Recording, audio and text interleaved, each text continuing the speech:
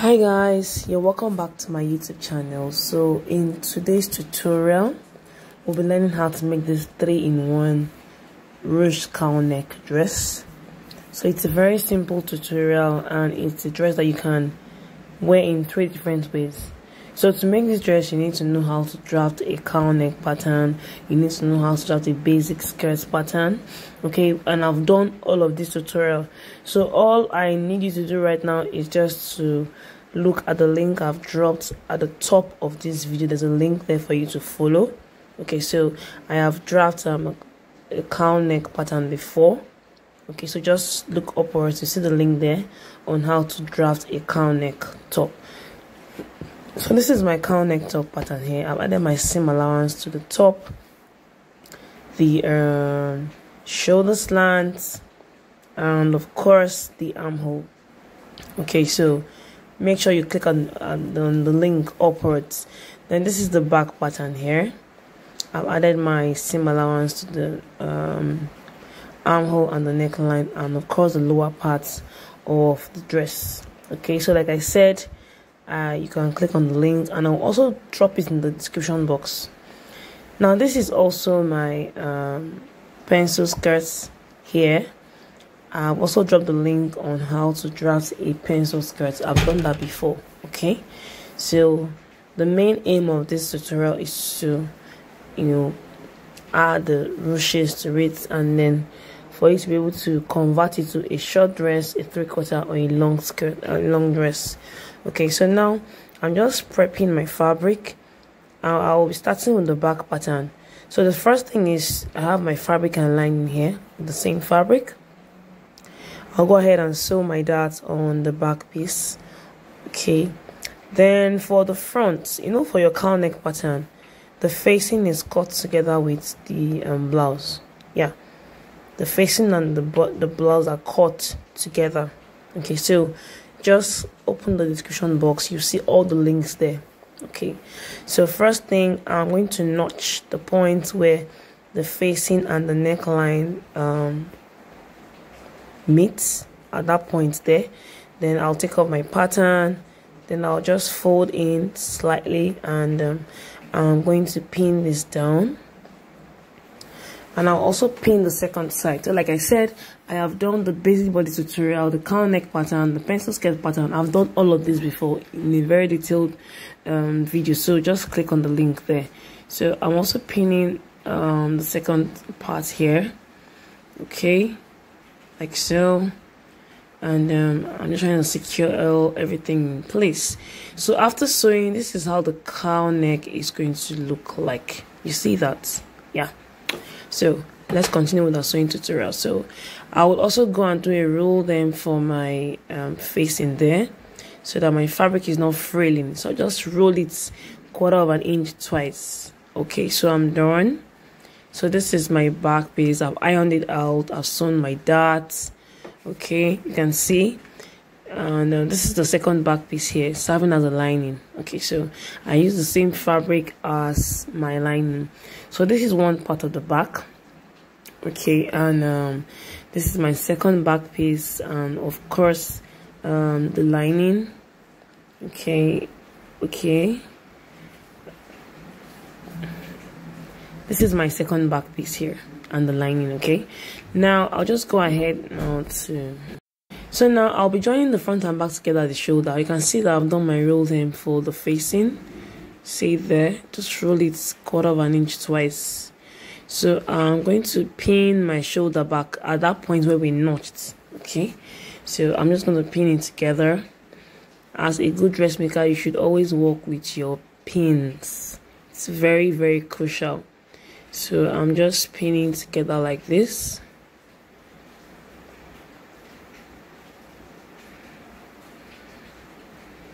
So now that I've pinned it together, I'm just prepping it, to sew it with the back piece.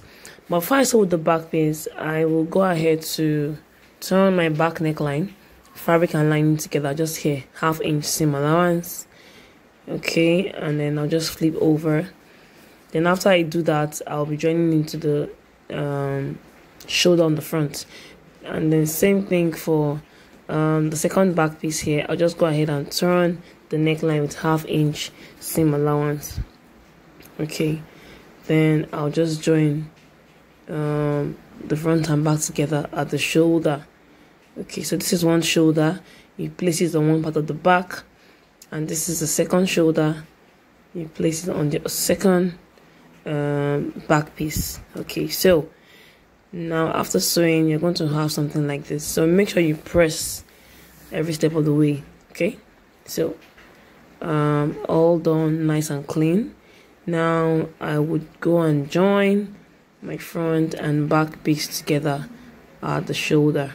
Okay, so front and back together at the shoulder, I will join with 1 inch side seam allowance there, and the other part here, the other side of my bodice, I'll also join with 1 inch side seam allowance there.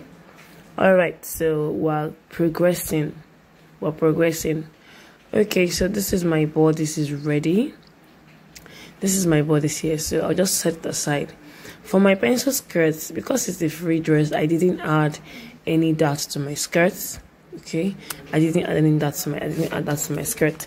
So basically, I'll just be joining the front and back together at the sides for my skirts, and it is on the skirt that will be creating the ruches. Okay, so back and front will be sewn together on the sides. Okay guys, so I will be joining the front and back together at the sides, right, with 1 inch side seam allowance. So let me just do that. Now after joining it, this is what you're going to have here. I've joined my front and back together at the shoulder. Okay, now next we're going to be creating a casing for our ruches. Okay, so and the casing will be placed on the side seam. So this is how the skirt looks like. So for the ruches, you're going to be cutting out a very long piece of fabric, and the length of that fabric is going to be the length of your skirts. Okay, this is the length of the fabric here. So and then the width of this casing is going to be about 1.5 inch or 1.75 inches.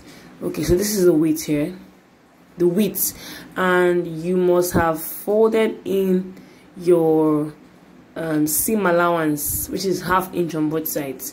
So after folding in your seam allowance, what you should have is that 1.5 or 1.75. You can see that, and the length is the length of the skirt. In fact, it should be more than, so you can trim off any excesses. Okay, so I'm going to place that casing now on one side of my skirts, you know, on the side seam, one side, you know, the joining between the front and the back. So I'm going to place the casing.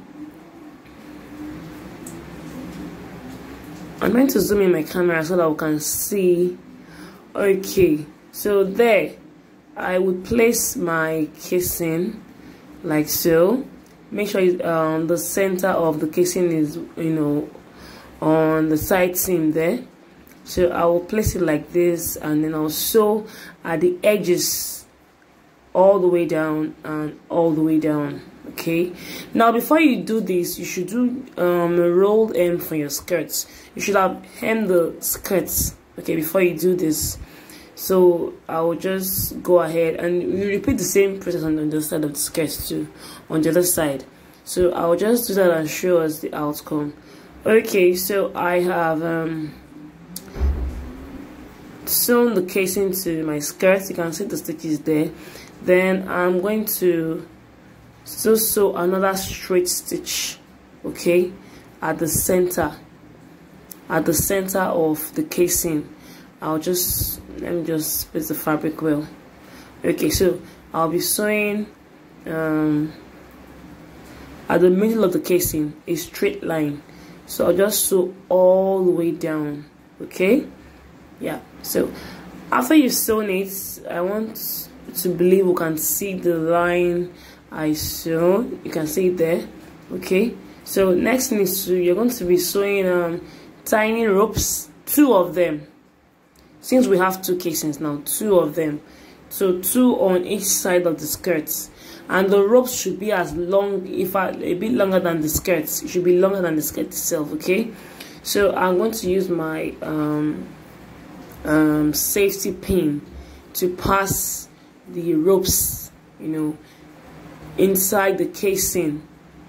So I'll just place my safety pin like this, and then I'll start passing it from the lower part of my skirt. And then for the skirts, for the casing, you know, you should have done the roll then before placing the casing on top. Okay, so I'll just use my safety pin to pass the rope.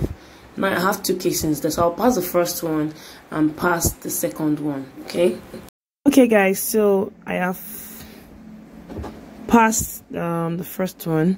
Now I'll be passing the second one. I told us there are two ropes on each side of the skirt, so I'll just pass it, and then this is what you're going to have. Now you have to use your pins to secure the ropes at the top on the waistline of the skirt there, pending the time you're going to fix your bodice to the dress. Okay, so my skirt is ready. Now I'm going to place my bodice, you know, waistline to waistline, the bodice and the skirt together. So I'll just sew it all together. So now that I've done that, next thing for me is to fix my sleeve. You can see the ruches there. Okay, so on the other side too. Now I'm going to fix my sleeve. If you don't know how to draft a basic sleeve, I would also drop the link in the description box or somewhere up on the video there. So I'll go ahead and fix my sleeves. Okay, then the center back, there is no slits. So just sew here and then go ahead to fix your zipper. So this is the outcome of the dress. It's so lovely. Okay, and I suggest you use a crepe material that is a bit stretchy. Okay, it's better, but I did the plain crepe material. Yeah, so this is how the dress looks like. You could actually wear it as a long dress, a 3/4 dress, or a short dress. So it's a very simple tutorial. I hope you learned one or two things. Do not forget to subscribe, share, like, and leave your comments. Okay, so don't forget, if you don't know how to draft all those topics I mentioned, it will be dropped in the description box or somewhere up on this video. Thank you.